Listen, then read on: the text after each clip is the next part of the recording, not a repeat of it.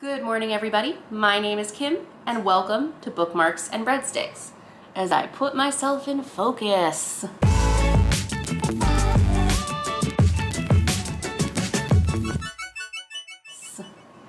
A first shout out before we get started.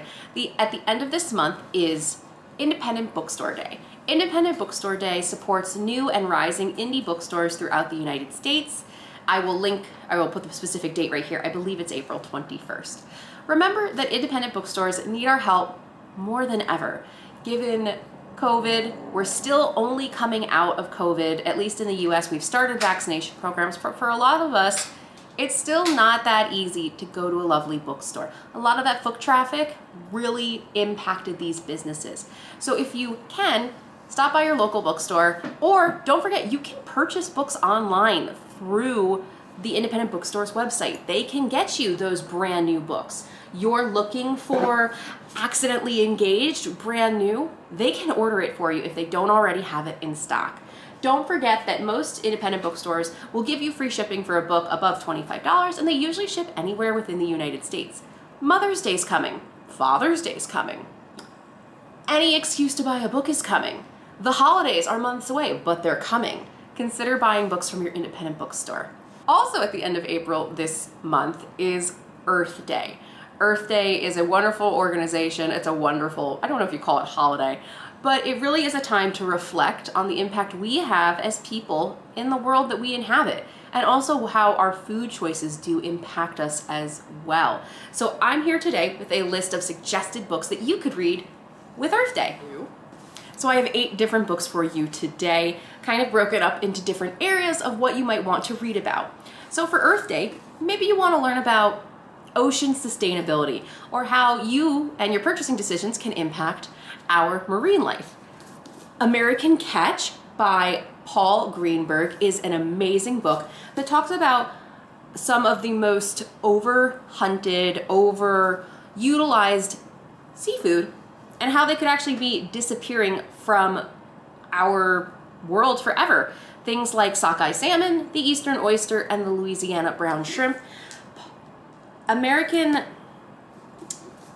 Oh, I just realized there's a little PR thing in this book. See, that's the good thing about buying used books. Oh my goodness. Anyway, American Catch offers an optimistic perspective on the connection between preserving our salt marshes and restoring America's offshore seafood production. A fascinating discussion of a multifaceted issue with a passionate call to action. This is from Kirkus Review.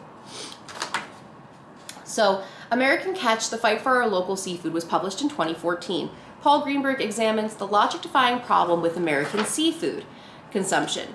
Greenberg, whose previous book, For Fish, was a New York Times bestseller, sets out to explore the depth of 3 quintessential American seafoods: the New York oyster, the Gulf shrimp, and the sockeye salmon, the Alaskan sockeye salmon. So I think this is a great book to understand what you can do, the difference between fish, farm-raised fish versus should I buy an authentic like an actual Alaskan sockeye salmon? What is that doing to supply chain? How do we, what Paul is really trying to talk about is, how do we make sure there's enough fish and time to let these populations recover before we just hunt them to extinction? Another great book, if you're interested in seafood, this is what we can do as a consumer. Eat Like a Fish, which is by Bren Smith, is his journey to becoming a seafood sustainability advocate. This was also the 2020 James Beard Award Best Book in Nonfiction. Bren Smith, he's a hero. He essentially used to be a man who worked on the fishing boats. He used to bring in fish.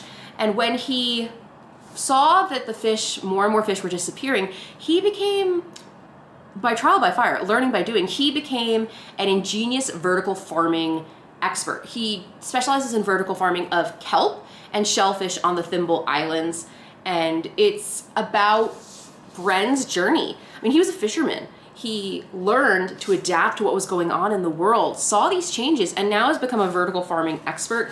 I loved this book. This made my list of top books in 2020. I love that Bren swears like a sailor, and it's very authentic to the sense that what I found very charming was Bren's authenticity and his voice.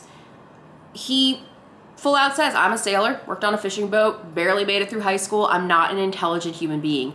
And these are all the things I learned about vertical farming. This made the book so much more approachable, and it made me want to buy kelp from him, except I live in Chicago. Like, it makes me really excited to see what I can do. It makes Dan and I excited when we move into our first home. What can we do? Should we get into aquaponics? I don't know. But it really is a wonderful, wonderful book. It's a quick read and it's award-winning, so clearly you don't even have to just trust my word for it. The James Beard Award says a lot too. Okay, so we've been in the ocean. Now let's talk about animals on the land. I have two recommendations. Eating Animals by Jonathan Foer. He is the author of Everything's Illuminated. Jonathan spent his life oscillating between being vegetarian and eating meat. And when he has a child of his own, he has to answer some really hard questions from his kid about, why do we eat animals? So Eating Animals is part of Jonathan's personal journey, traveling to the darkest corners of our dining habits. Foer raises that unspoken question behind every fish we eat, every chicken we fry, and every burger we grill. Part memoir and part investigative report, Eating Animals is a book that, in the words of Los Angeles Times, secures Jonathan Safran Foer as a place at the table of our greatest philosophers. Really excited. I actually haven't read this yet. I'm completely honest with you. I have been waiting for this to get into a reprint where I could buy a quality cover version. I love used books, don't get me wrong, but I don't want a used book that looks like someone stomped on it.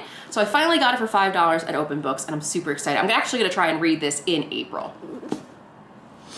Another book that came from Reckian Books and the University of Chicago Press, I actually reviewed this book last year, is Why Waste Food? And this is about our environmental impact and how it investigates food waste across the global supply chain. So things like, do you ever notice that all the oranges look the same at the grocery store? Think about it. All the bananas look the same? Think about it. That's because we're throwing away a third of our food because they don't meet those visual quality standards. This is a great pocket book, 150 pages plus citations of food waste and what you can do to avoid it. And I think this is a super approachable book. I go into way more detail in that review, and I'll link it in the cards. But this is a wonderfully approachable book, and I also recommend it for kids. If kids, you know, someone who's a little bit younger and wants to understand how they can help the environment, this is a great book.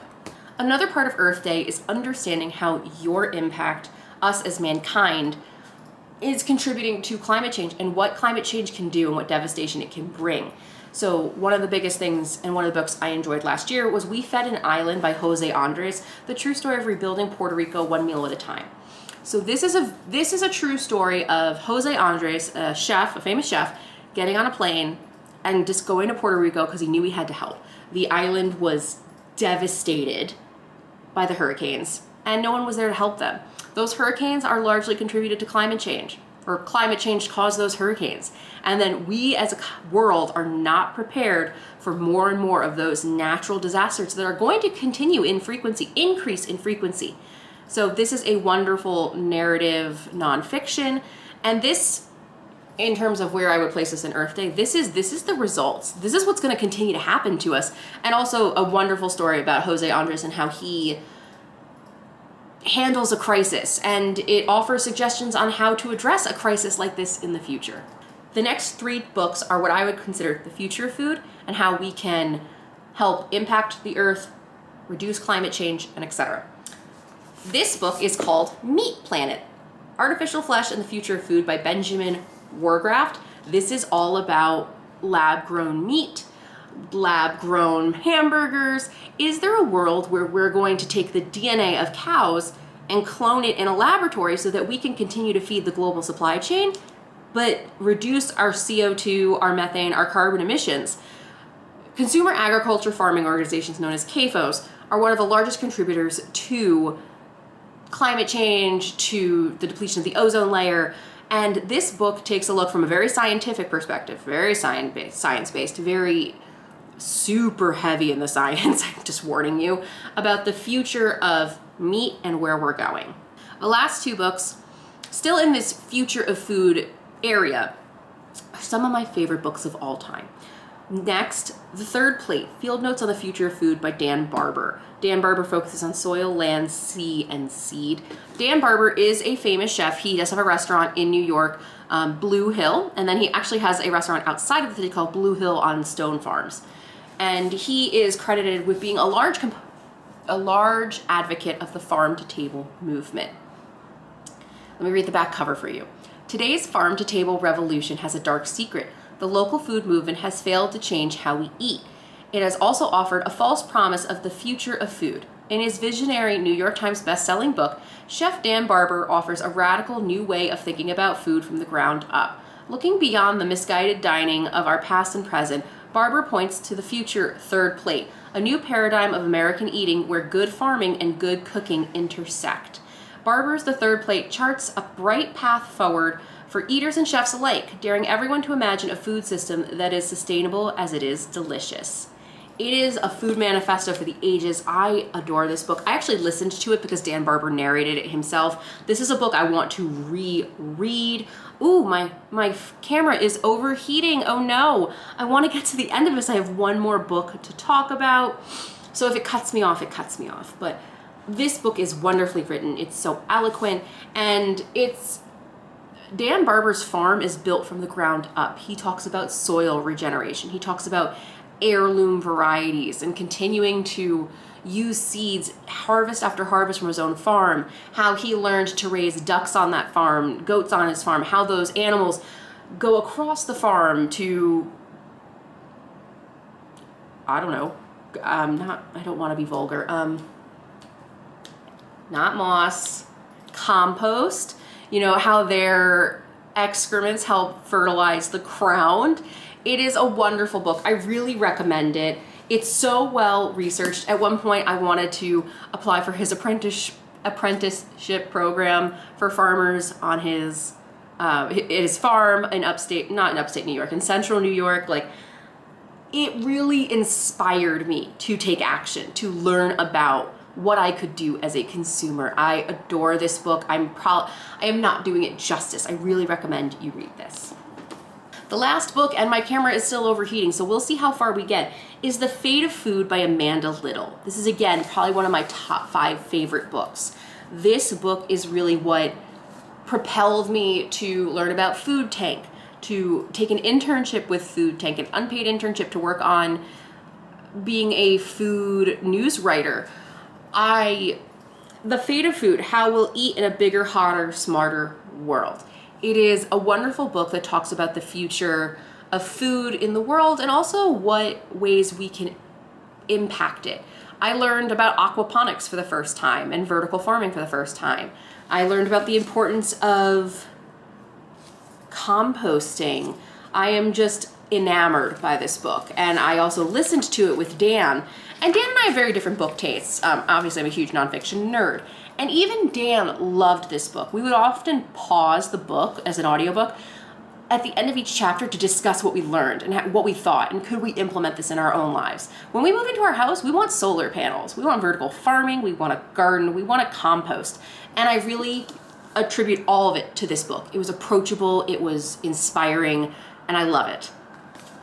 All right, so those are all of my 8 book recommendations for Earth Day. If you haven't already, I would love for you to hit like and subscribe. Talk to me in the comments below. Did you know what aquaponics are? Do you know what vertical farming is?